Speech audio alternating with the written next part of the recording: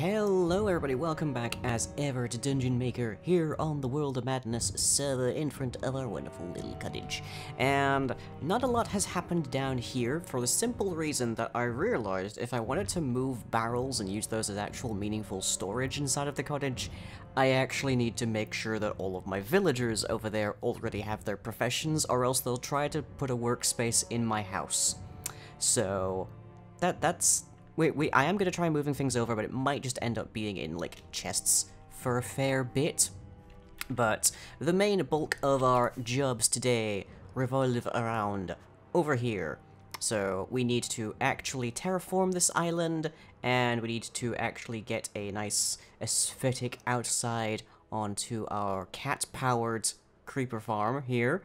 Which I didn't know this was a feature, but actually has a secondary function, which is that if I'm up there for so long that I don't sleep, and so consequently phantoms start spawning, every time that they get within about 16 blocks of this thing, the building hisses and they fly away. It's kind of entertaining to see. But we have a lot of gunpowder. A lot of gunpowder. Oh dear lord, so much gunpowder. So we also need to fly over to spawn to the shopping district and set up a nice little shop to actually start selling gunpowder at I think about the rate of a diamond for 8 gunpowder or a diamond block, 9, for a stack of fight duration free rockets. That seems like reasonable economics to me. But we do want to put a lighthouse kind of covering on this, and I think I know what this island is going to be called by the sheer value of this thing being so heavily populated by cats. I think we're going to make this into the Cat's Paw Island, and consequently the Cat's Paw Lighthouse.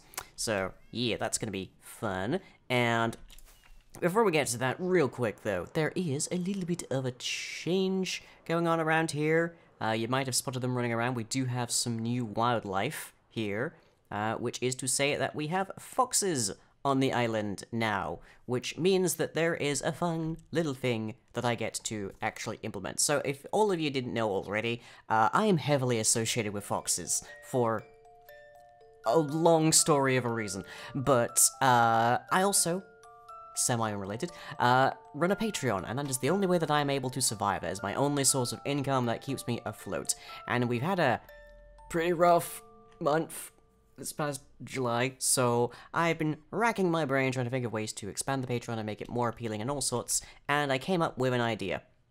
So, here are some of my top patrons, and there you go. So, if you become a patron, I'm gonna find a tame fox, tame because they have to not run away from me constantly, and you're gonna get a name tag on them. So I can get name tags fairly easily, I can breed foxes fairly easily, just need to get some sweet berries in a position around here that won't cause the wildlife to die off quite quickly. And there are some tamed foxes around here that are also already named. I just need to find them there, of course. Oh, hello there. Are you tamed? Yes, you're tamed. Yeah, there you are. You are Wolf Sparrow, who I think is currently my top patron, so hey! Would you like some sweet berries? Would you like some sweet berries? No? Okay, catch you later then, I guess. No? You've changed your mind. Okay, there you go. Have. No? There you go. Enjoy. Yeah, we've got a few around already. We'll see if we can find some more, because I've still got another 3 names, and I'm working my way through the current extant list. I think I've got about a dozen so far done, but there's something like close to 30 at these days, so. And there's about, I think about 6 or, yeah, you're one of the wild ones. I think there's about 8 or so that are, why do you have just a, okay, fine. Well, you appear to be tame, so consequent, because otherwise you'd be running from me. So there we go, our chicks. And if I could find somebody else, I could probably breed you with something. And are my sounds off? Nope, they're just kind of quiet. Weird. Okay, who's up here? Is random untamed fox up here? Anybody else? Whoop. Espa! Hey, good to see you. Okay, Esper, I might need to call in a favor with you. Hang on. Nope. Okay, over there. And then if you could kindly come over here, that would be very helpful, because I'm going to need a lot of foxes. And if we can end up with this island basically coated in named tame foxes by the end of the season, then I think we'll be doing okay. Which then, I guess, brings me on to other details of the day, which is the long-term plans for this entire island. Let's talk about that, like, after the gunpowder shop, I guess. So, I'm going to pack up a bunch of stuff, and we're going to head on over to the... Oh, hello. Aww. That is from Night Fox, because he needed some bones for a thing, so I let him just borrow some from our massive stack of stuff here. Yeah, but let's get rid of this, because that's going to give us an unwarranted fisherman. There we go. But thank you, Night Fox. That's very appreciated. Anyways, as the sun rises, off to spawn. Oh yes, one other quick little update is that the pumpkin farm is now 100% complete. And getting a little on the noisy side, considering how frequently it fires now. Whoop, excuse me. Just coming down here to check. Yeah, that's doing quite nicely. Good for trading, that. Okay, now, for real. Oh dear. Front. Yeah, you don't want to be in there. I might need to put a fence around this now, come to think of it. We don't want any of our patron foxes getting crushed. Oh, and you appear to be one of the wild ones. Okay, yeah, that's not our checks. And here we are at what is currently spawn, which, it's weird to have a campsite just sort of being subsumed by a shopping district, but, at least in my experience of campsites. But here we have the shoppers. So there's the old little enchanting station we had. There's the fishing station that I set up way back when and trying to just figure out the best way to get treasure. And here's my old little home. Which does not have dreadfully much in it, obviously, because I quite naturally grabbed most of it before I left. But here it is. Yeah. And if you follow these lovely little lamps set up by Night Fox, we can find what current stores are available. Ooh, looks like somebody's selling Blackstone. Is that Blackstone? I don't recall what it's called, but okay. Yep, Blackstone, Bargain City, any stack, 1 diamond. Ooh. This is only found in a structure I've admittedly... Oh, this is apparently mostly stalled out. Polished Blackstone bricks. Blackstone... Ooh, I could probably use those for, like, shingles at some point. Cracked Blackstone. Yeah, this is evidently someone's just dismantled a bastion. But, yeah, I could probably use some of these for, like, some roofing and such. That'd be nice. Maybe it's a bit too dark? I don't know. You guys let me know. And then continuing with the theme, apparently, we have other nether blocks. I don't know if this color scheme is necessarily easy on the eyes, but here we are. Crimson stems. Okay, so this is all of the... Yeah, this is basically the new flora, for the most part. Ooh, and apparently redstone, for some reason. All the red stuff, I guess. Is there a sign? There are signs... Nope. There's... Oh, bloody blocks. Okay, yeah, that makes sense. I do not have an ender chest. I probably do need to actually, like, find a nether fortress and get a hold of some stuffs, because yeah, that's probably going to be important later. B-Works still running. I don't know who operates B-Works. Is there a name? Appears to be communal, for the most part. Maybe it's run by you? Do you have a name? No. Okay. Well, I presume it's run by that yellow sheep, then. Oh, and somebody has also taken on an ocean monument by the looks of this. I believe this might be George? Because I know somebody has a guardian farm that puts the FPS duck of the Huber's Harvester last season to shame, to say the least. Now, unfortunately, the road ends here, and there's a billboard, or at least I presume this is some kind of notice board, right here, and I don't 100% know where then I should put our gunpowder store. Generally speaking, when you're selling a whole ton of gunpowder, you don't really want it in the middle of everything. You want to make sure it's fairly remote, because if it goes off, then obviously you're going to lose a significant chunk of retail. But let's This seems like a decent enough place. Just put it right next to the place where everyone's going to gather. I'm sure nothing bad could possibly happen. Might need to fill in this water. We could flatten this area or expand this ledging here, maybe? Well, let's jump into time-lapse and see what I apparently inevitably figured out.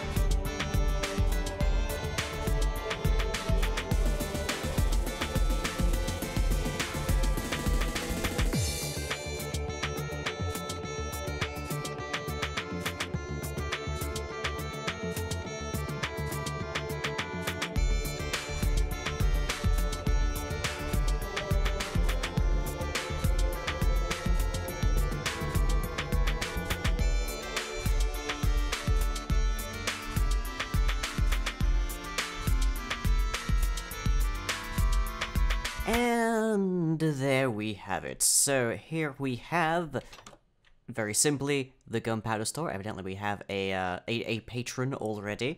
Evidently today's just all about patrons. Huh. So this is designed off of what you would actually store gunpowder in, a literal gunpowder store, which means it's very simplistic. It's built more for structural stability than aesthetics. I might muck up the edges and like the roof a little bit later as well, but it's a cordoned area to limit the capacity of people to wander into something that might explode.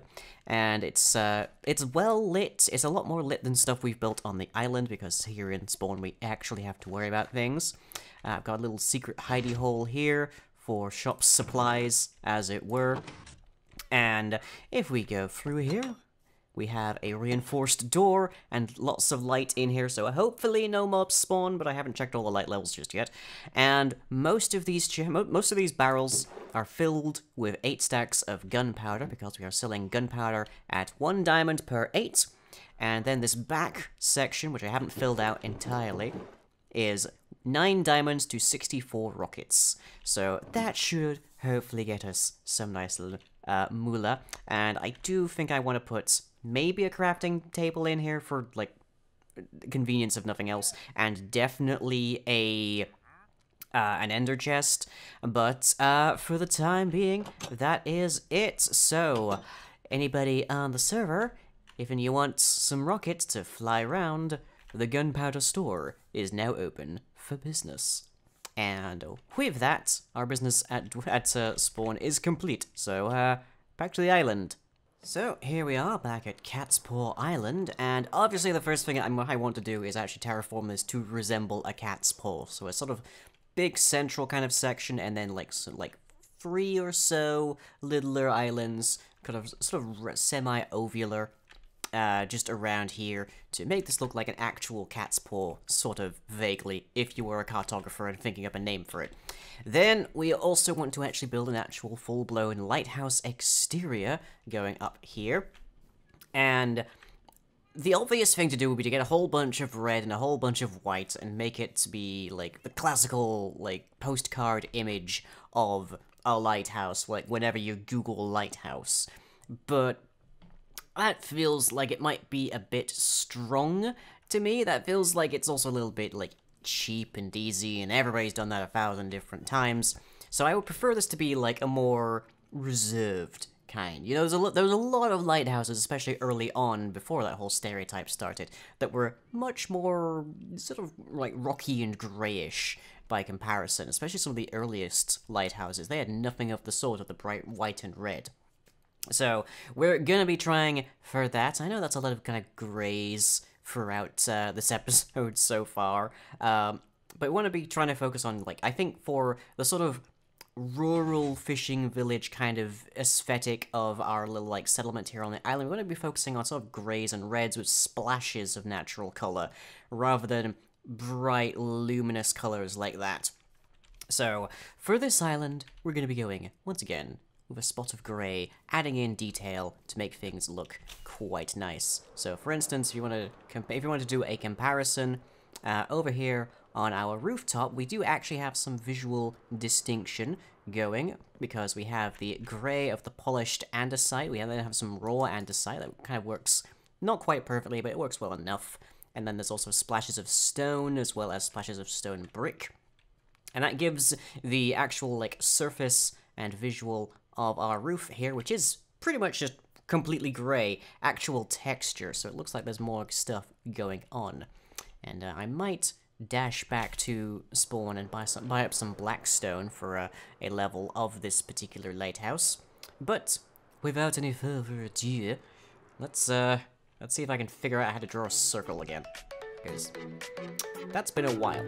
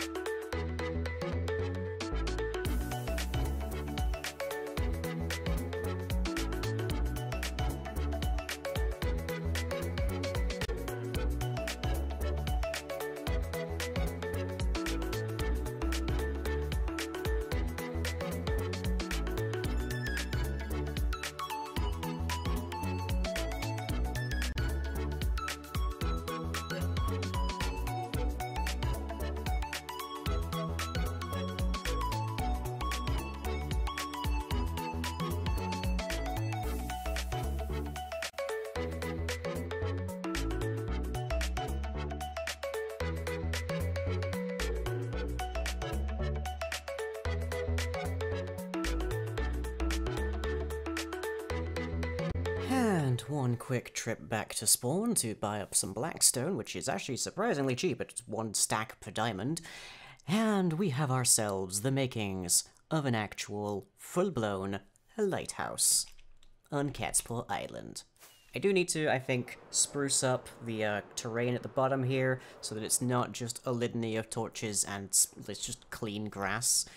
But we've got the breaking up here at the bottom, which manages to expand the circle so that we don't have to have a huge circle to encompass the whole structure, so just barely under here is our sugarcane farm. Then the majority of the structure itself is stone, but we've mixed that up with a bit of polished andesite at the base, with some smatterings of raw andesite going up. And of course, at the top there, we have bits of white concrete, and let me see if I can still get up here. Yep, there we are.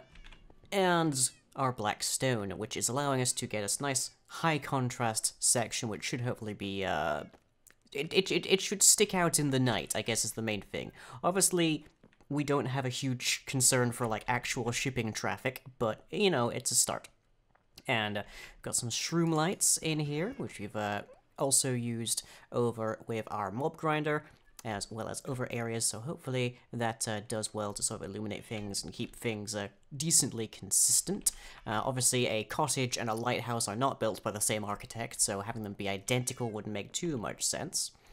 And we've got 3 floors, so we've got a ground, a first, and a second, and then here we are, where our light will go. Now, I'd like to have a full redstone-powered chaser light, so it sort of simulates the light that just sort of spins around, warning any nearby ships and such that might be coming near, that sort of thing. But for right now, we'll just leave this as is, because I need a lot more glass in order to get that going, or else at the very least I need a lot more glowstone, both of which I don't have in huge supply. And for the platform above where we actually sit and AFK, I think I'm just going to try and make essentially just a cloud out of glass blocks and such up there, and I'll just fly up whenever I'm running a little bit low on gunpowder, and then we can just sit there for a little bit. But otherwise, I want to reroute the item elevator that currently takes the items out of the kill feed down there, and actually just transports them up to here. Ow. I am not used to using scaffolding. Oh, hey. So I want to take this and just lift it up there to our sort of ground floor area, where we can then just collect everything in a much closer kind of proximity to where we're going to be standing. And that will require shoving that into the item elevator as well. I could theoretically add a secondary one and just distinguish them, or I can use an actual item filter up there. Either one will work, really. But we are getting plenty of gunpowder and plenty of sugarcane, so I don't expect that we're going to be running out of rockets anytime soon. I'm currently carrying about 3 stacks of them anyways. And I think it's maybe a little shorter than you might be like familiar with seeing lighthouses, but short lighthouses do exist. It all depends upon sea level and like the actual elevation and whatnot. So you know, it's fine. I think it works good, and I think the appearance of it looks really nice. That sort of high contrast gradient there is really cool.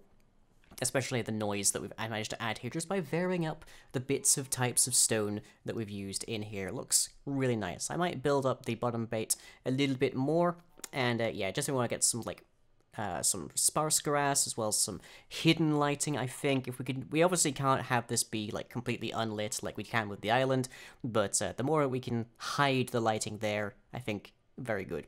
But on to actual major plans for the island, because right now we've mentioned offhand more or less that we're going to be trying to make a nice little fishing village here, and what kind of styles we're going to be trying to have it and that kind of thing.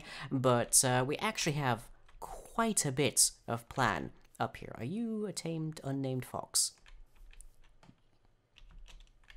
Nope, no you're not. Right. I was hoping to get a few more names done. I might have to just like corral the wild foxes. At the very least, then I might know where they are. Huh. But yeah, so, we have, in my study in the cottage, we actually have 3 maps that show us where everything is and the full extent of our island here. That section over there, I'm still not 100% certain. I think that is actually not ocean biome. I think over there is actually meant to be there, unlike Cat's Paw Island. But consequently, that's also going to spawn a whole ton of mobs, and we don't really want to deal with that as much as we can. We only really want to spawn mobs where we actually want there to be mobs. So yeah, it's just kind of a concern. But anyways, here is our full overview. I can probably update this now, I think. Not quite close enough, but yeah. So there's Cat's Paw Island, as it appeared before our little time-lapsing there. And here we have the section that has been grassed over, and the area that still remains. We're about 2/3 of the way, I would say. And we got our pumpkin farm there, we got our mob grinder there, and here, of course, we have our cottage. Now, a full village requires actual structures of distinct purposes. And chief among those, of course, is housing, which I think is going to be the majority of this kind of stretch. And then over here, given that we're an island, we're going to need to import, and we're going to need to fish and get other resources. So I think this will definitely end up being our sort of dock area. That's more or less where we started out. And then up on this hill, we have our nether portal, and video game logic being what it is, I think that makes that a perfect place to put a church. Right next to the portal to hell. And also I could do with that because clerics from villagers will actually give us glowstone as well as redstone, so if we can get that going, that would be grand. I don't think we'll be in a position where we're going to start just like mass producing stuff via villagers, but just being able to have like that little trickle every time I go through something would be nice. Just to keep me from having to go mining a little longer, that sort of thing. I've done a lot of digging lately just to get stone. I might just have to start a huge quarry of some kind. Maybe just like clearing out most of my branch mine understairs. We're obviously gonna have a lot of children. That's happened a lot with all the beds, so maybe we can put like a school of some kind over here. There's an idea, or maybe just along the ocean front, as it were, looking out towards Cat's Paw Island. And then we also have a plan for a mini-game this season. Of course, last season we had the mini-game that was never quite fully realized, because by the time it was semi-finished, the server was pretty much done with that season by a long ways. But this season, I think we can do something pretty quick, pretty easily, and with a lot of potentials for, like, fun to be had. And that is a game mode that has been typified by the Trouble in Terrorist Town kind of style. So you have a group of people, and then one of them, or, well, one or more of them, is some kind of hidden traitor, and it's their job to get rid of the others, and not be discovered, and if only traitors are remaining by the end of the game, then the traitors win. If the traitors are all wiped out, then the other people, the non-traitors, the loyalists, I guess, win. And since we have a island that has no mob spawns, no hostiles of any kind, then we can actually have some real fun with the lighting. You get, like, a game mode that you can really play very safely in the dark at night, and that'd be really, really cool, I think. So probably over here, we can have this be some kind of maybe industrial kind of area, and have there be, like, a warehouse, and, like, some alleyways and such, and maybe a few workplace hazards and such that could be used to discreetly murder somebody. And we can definitely set up with redstone a way to ensure that there is only a proportion of traitors per actual, like, set of players. So yeah, somewhere down here, we are probably going to be putting our TTT minigame.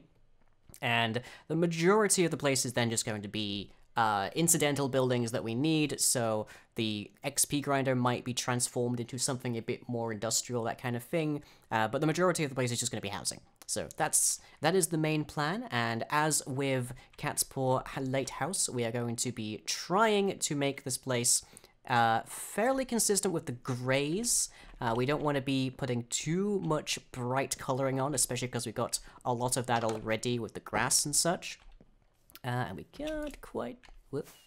Well, thank you for that, vines. Apparently I need to trim my house. But, yeah, I think the greys are a nice touch. Obviously, the grass here isn't quite as vibrant as it is over there, but I think this sets a good kind of, sort of turn-of-the-century rural kind of style of appearance. So we'll probably try and keep this relatively like consistent across the rest of the island. But yeah, I like this. Obviously, there's still a little bit more work to do that I'll probably do off camera, and you guys will see that next episode.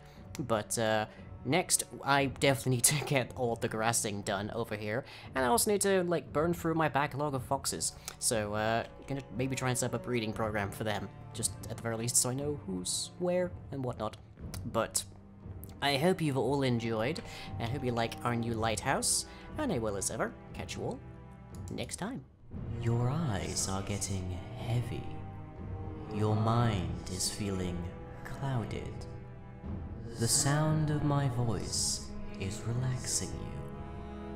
You feel an urge to support this and other content I produce by going to patreon.com/lying, where you can pledge and receive fun rewards for your obedience. You will remember to support patreon.com/lying.